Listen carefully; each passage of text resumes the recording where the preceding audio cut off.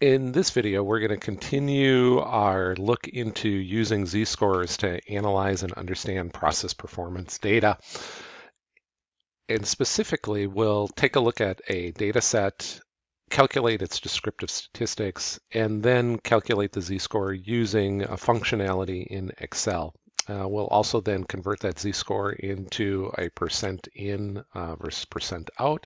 And then we'll explore some other Excel functions that can be used to help you with analyzing z-scores. Let's take a look at some data next.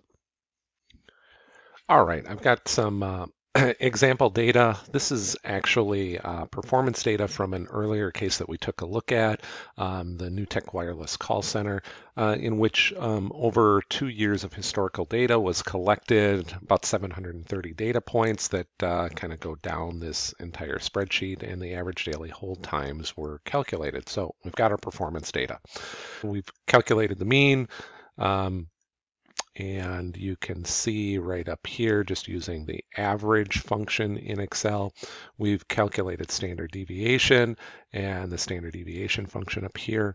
Notice that Excel has has two versions of the standard deviation function: standard deviation of population data, standard deviation of sample data. Because we've got over 2 years of this historical performance data, I'm calling it population data, and so using stdev.p for my formula function. And then we've got an upper specification limit here. And this was a given value. This was set at 110. Customers were interviewed and they surveyed, and we found that their tolerance for hold times was, the threshold was 110, 110 for hold times. So to calculate the z-score, we know that the formula, and I just wrote it up here for you, it's going to be your point of inspection minus mu, all divided by sigma. We've got mu, we've got standard deviation, and our point of inspection is the spec limit. So one way to calculate the z-score would just be to manually crank out this formula. And in this example right up here, you can see that's exactly what I did. I just referenced those specific cells, D6, D6, D4, and D5.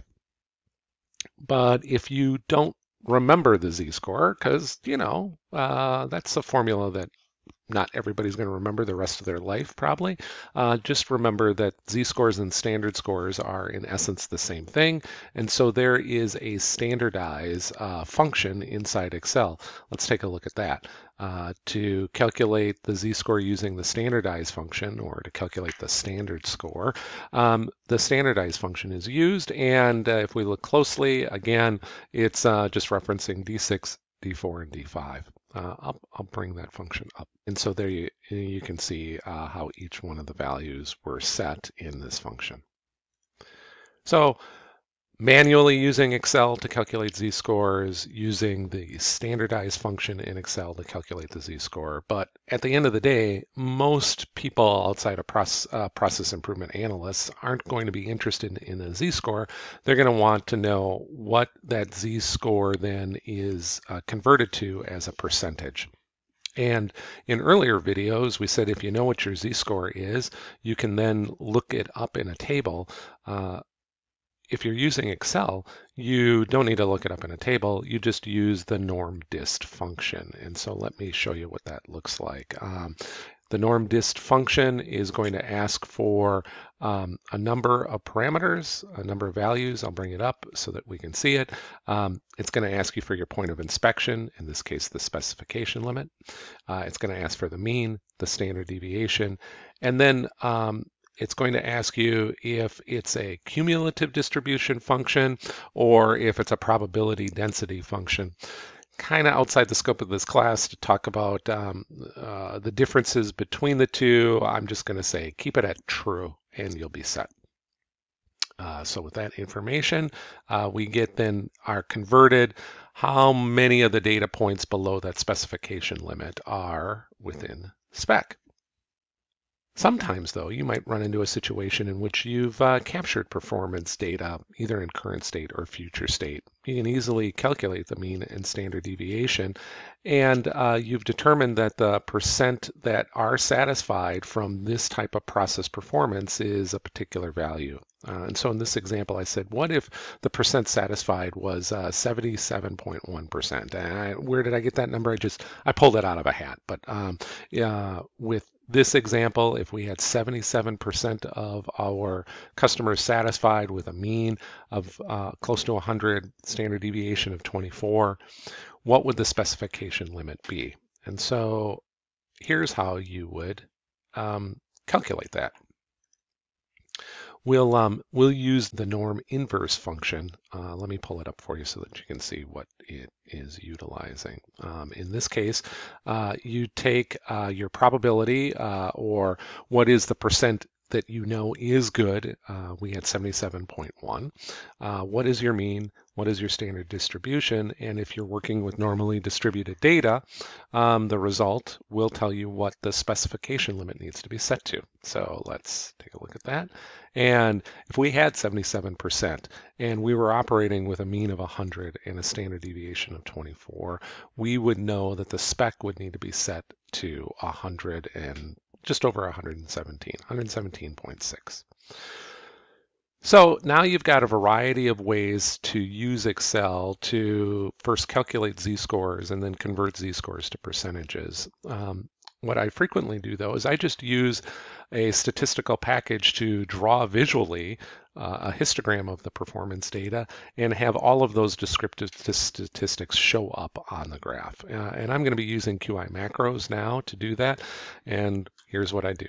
I'd highlight the data in Excel. I'm now going Control-Shift down arrow to highlight all those values. I'm going up to QI macros, choosing histogram with CPK. It's now asking me if there are subgroups, and its subgroup size for this data is 1. What the upper spec limit is, and for our NewTek Wireless case, the spec limit was 110. And if there was a lower specification limit, and there was none, so I'm going to click Cancel. And it's now asking me for the number of bars in the histogram. I'll just use the default value that it comes up with. And then I get a histogram, shows me my specification limit. I can eyeball the percent that are in the good area. I get my mean, median, and mode descriptive statistics. Let me zoom in so that you can see this a little bit better. I get my mean, median, and mode descriptive statistics, but I also get my z-score. I get percent in, percent out. Well, in this case, it's saying percent effective or percent out. So I'm converting that z-score to a percentage, and it's all just described right in there. So in summary, if you've got performance data, you can use Excel and the functions of standardize, norm dist, and norm inverse to calculate z-scores, percent in, and also what your specs would be if you already knew what the percentage in was. Or you can use a statistical analysis package like QI macros to visually create a histogram and then have all of those descriptive statistics created for you. Excel is a powerful tool that we use frequently for data analysis, and now you've got some techniques for analyzing this process data.